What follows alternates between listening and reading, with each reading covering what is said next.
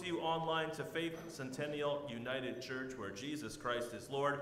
What a whirlwind holiday, eh? Like, whoa! Between the winter storms just before Christmas and worship on Christmas Day and New Year's Day, which only happens like once whenever the stars align and the planets line up, right? Like, I feel like I've lived a whole year in like the last 10 days. Like, I've lived like an entire 365 in just the 10 days. I want to say a big thank you to all of you who were kind enough to bestow upon me a gift for the season. So I thank you very much. I appreciate all those gifts very much so, and your generosity warmed my heart over those colder days. Also a big thank you to the session team for handling last week's service. Yes, fantastic. If you want to applaud that, that would be fantastic. They did a great job. You know, it takes a lot of courage to get up here and to speak and to talk about things, to sing. It takes a lot of skill and courage to do that, to organize worship. So I'm really grateful that they could step up and take over for a Sunday. It was fantastic. So a new year is here. We are in a week into 2023. New Year's here. And we're bringing some changes also to how the service pans out here at Faith Centennial and some other things. So we've got communion today. We've got a few changes in our service, which I'll touch on later. You'll see those coming up. But the first reading is Psalm 72, verses 1 through 7, read responsively. Endow the king with your justice, O God, the royal son with your righteousness. May he judge your people in righteousness, your afflicted ones with justice. The mountains will bring prosperity to the people, the hills the fruit of righteousness. May he defend the afflicted among the people and save the children of the needy. May he crush the oppressor. He will defend the afflicted among the people and save the children of the needy. He will crush the oppressor. that was their line. Yeah. The next one. You're probably right. It's all right. It's all good. So I'll just keep going. Number 5. He will endure as long as the sun, as long as the moon, through all the generations.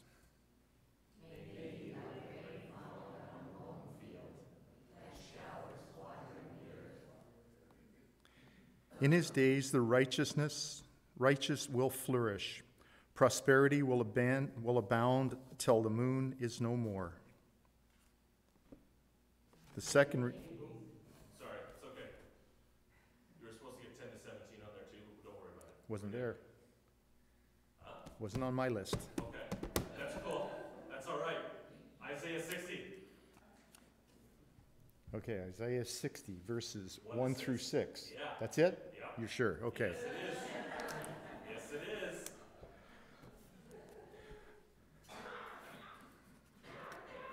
The glory of Zion. Arise, shine, for your light has come, and the glory of the Lord rises upon you. See, darkness covers the earth, and thick darkness is over the peoples. But the Lord rises upon you, and his glory appears over you. Nations will come to your light, and kings to the brightness of your dawn. Lift up your eyes and look about you. All assemble and come to you. Your sons come from afar, and your daughters are carried on the arm. Then you will look and be radiant, and your heart will throb and swell with glory. The wealth on the seas will be brought to you. To you the riches of the nations will come. Herds of camels will cover your land, young camels of Midian and Ephah, and all from Sheba will come, bearing gold and incense, and proclaiming the praise of the Lord. The third reading, Matthew chapter 2, verses 1 through 12. Okay. Visit of the Magi. After Jesus was born in Bethlehem in Judah, during the time of Herod, Magi from the east came to Jerusalem and asked, "Where is the one who has been born King of the Jews? We saw his star in the east and have come to worship him." When King Herod heard this, he was disturbed, and all of Jerusalem with him. When he had called together all the people's chief priests and teachers of the law, he asked them, where the Christ was to be born. In Bethlehem in Judah, they replied, for this is what the prophet has written. But you, Bethlehem, in the land of Judah, are by no means the least among the rulers of Judah. For out of you will come a ruler, who will be the shepherd of my people, Israel. Then Herod called the Magi secretly and found out from them the exact time the star had appeared. He sent them to Bethlehem and said, go and make careful search for the child. As soon as you find him, report to me, so that I too may go to and worship him. After they had heard the king, they went on their way. And the star they had seen in the east went ahead of them until it stopped over a place where the child was. When they saw the star, they were overjoyed. On coming to the house, they saw the child with his mother Mary, and they bowed down and worshipped him. Then they opened their treasures and presented him with gifts of gold and incense and of myrrh. And having been warned in a dream not to go back to Herod, they returned to their home country by another route. This is the living word of God. Let us pray. Mighty God, we thank you for your holy scriptures. We do not know what we would do without them.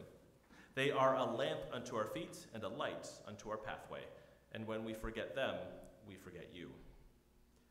O God, this is your revelation of who you are, of your directives to your church and your people. It behooves us to study them, to dig deep into them, and to find out what you are saying to us. So help us today, O God. We want to hear the Holy Spirit. We're trusting. We're praying in the Spirit, and we ask in Jesus' name that your Holy Spirit would illumine these pages, that it fill the words of the preacher and the listener alike, and that we may know that today we have met with the living God. For we pray these things in Jesus' name. Amen. The classic story following Christmas time in our tradition is of the wise men who traveled to see Jesus after he's born. In fact, that great old chestnut we just sung, We Three Kings, outlines this scriptural story perfectly in both melody and verse, reminding us of the power of music and faith flowing together. It bears knowing the finer points of it. Herod is the ruling figure in the land, and from the east comes three wise men into Jerusalem who have seen a star, a sign, shining brightly in the east. And they recognize this to mean that a king has been born, and not just any old king either. But Herod, jealous of this threat to his station, takes his chance to search out this rumored king to cut his life short, thus securing his own position of power.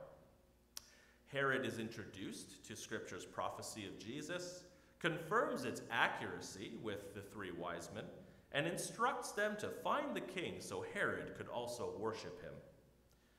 The three wise men head back out, following yonder star, eventually coming to the stable in Bethlehem to find their prize, and they offer their gifts of gold, frankincense, and myrrh.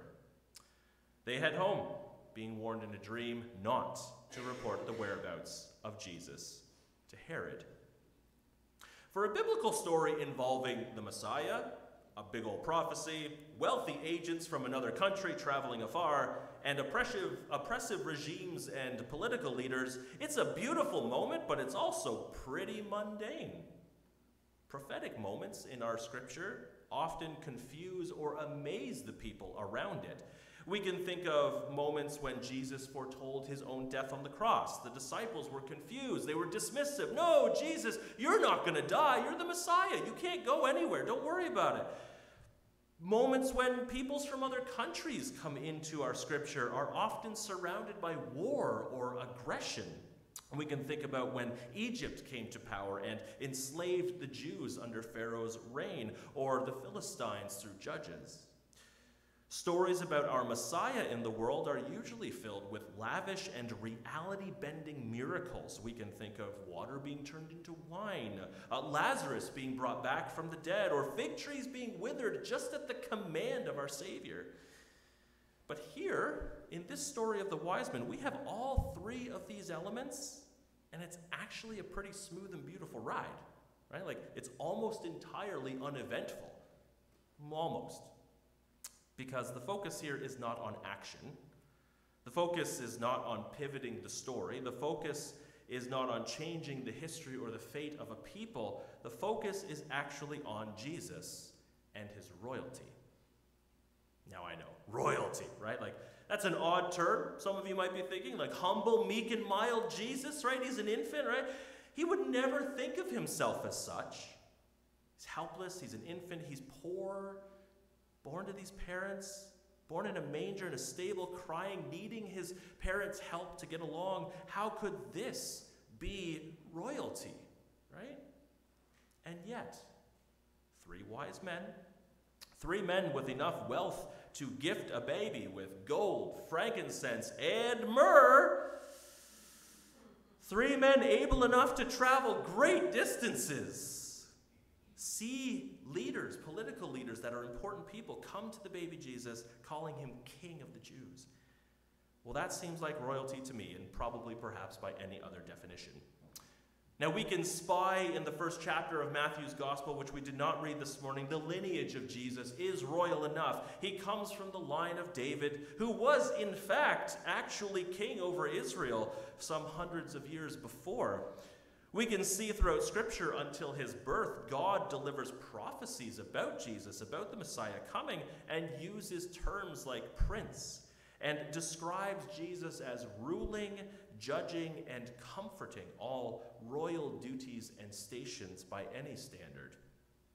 However, royalty occupies a very awkward place in our lives, especially today. We know that throughout history that royalty was the highest station in life that one could possibly have. Royalty meant that you lacked for nothing. You had power to command and control entire peoples. You probably had military might of some kind. And unless you encountered a stronger nation than your own, you and your children and your children's children were probably set for a few generations. It was all going to be fine. Royalty was the default way for most nations to rise and exist and perhaps even fall. By royalty, the rest of humanity lived and breathed. Eventually, royalty began to change. It slowly phased out as the default method of leadership. Governments were established with many leaders in charge of smaller positions and different capacities. We know this leadership style. We experience it today. It's called democracy.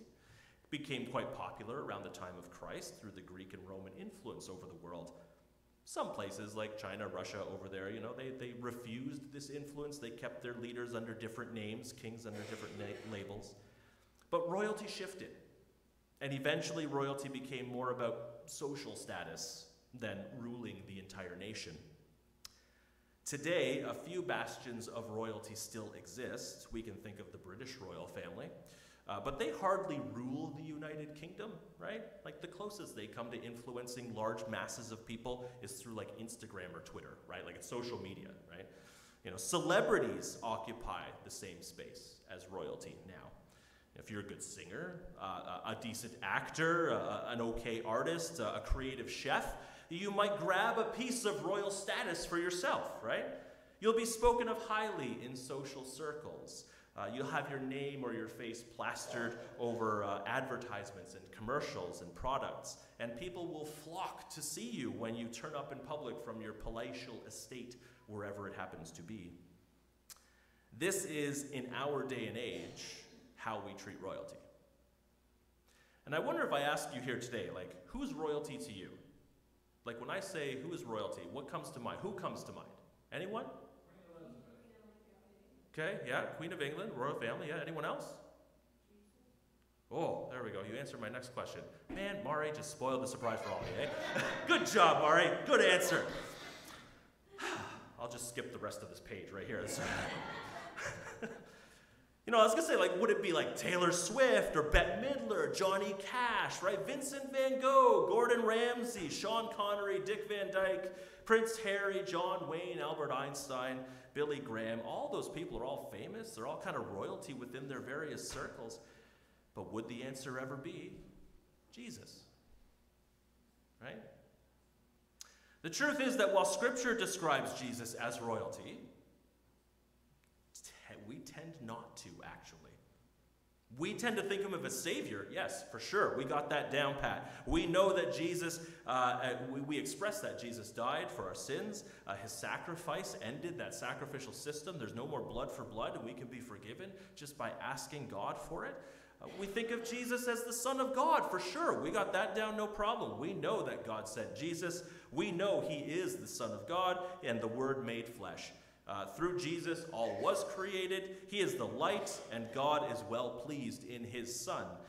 We know that Jesus is teacher, for sure. He taught us about God. He showed us the face and the will of the Father, instructed us how to love one another, preached to us of miracles and redemption and repentance.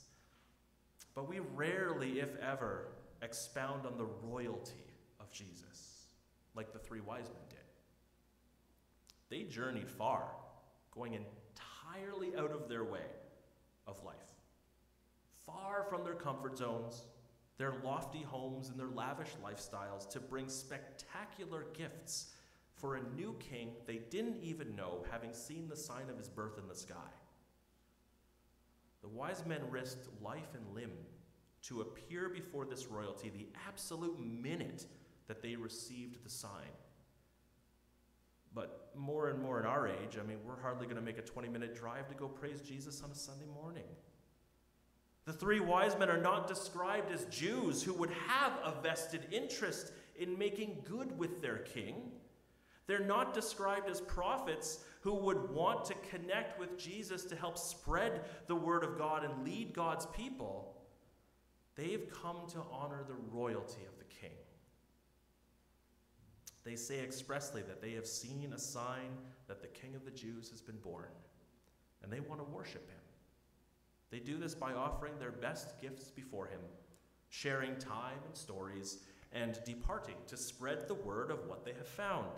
Because that is the wise men equivalent of social media and advertisements and product placement. And what's your version of that today, I wonder? Like, are you treating Jesus as royalty in your life? I mean, I think you know this as much as I do. The best marketing is word of mouth, right? The things and people and experiences that we talk about in our day-to-day lives are the stories that people take with them into theirs. If you talk about how you had this amazing experience at a restaurant where the food was just absolutely tasty and perfectly cooked, and the staff were kind and attentive, you never even had to ask for an extra water. They were just there all the time, keeping her full, right? And the price was absolutely affordable, thank God, right? Praise Jesus. Chances are, whoever you tell that story to is going to want to go there, right? In fact, you probably expressly told that story. The reason you told it is because you want that person to go there. You started that story with, hey, have you seen this restaurant that I went to? Let me tell you about it, right? Have you ever told someone a story about Jesus like that? Like a good restaurant? Have you ever brought an offering like that of gold, frankincense, and myrrh to Jesus? Now, I'm not saying you have to bring those things to Jesus. We know that God doesn't actually require those things for you to express your passion and love for Christ. But how we treat Jesus and how we think of Jesus makes a big difference in our lives. If Jesus is just a sideline character in your life, if Jesus is just there when you need him absolutely for advice or for, a shoulder to cry on, well, that's a very different life than if Jesus is royalty to you. If you treated Jesus like some people treat the royal British family, right? Think of how that changes your relationship. There are people who gob over that family, right? Every word that they put out, they're just hanging off of. And if you hung off every word of Jesus like that, if you treated his word as life-giving law in your life, and I know a few of you do, well, now that changes everything, doesn't it? When everything else comes secondary to the wisdom of Christ, and the presence of the Son in your life, the whole world changes around you. Teacher, Son, Messiah, these truths we know and honor for sure. But let's also begin giving Jesus the royal treatment, looking to him for our next move, waiting on his word for our wisdom, and honoring his life as one we should imitate always. And in this, your life will change entirely. Amen. You are all ambassadors for Christ, God making his appeal through you. Let all you do be done in love.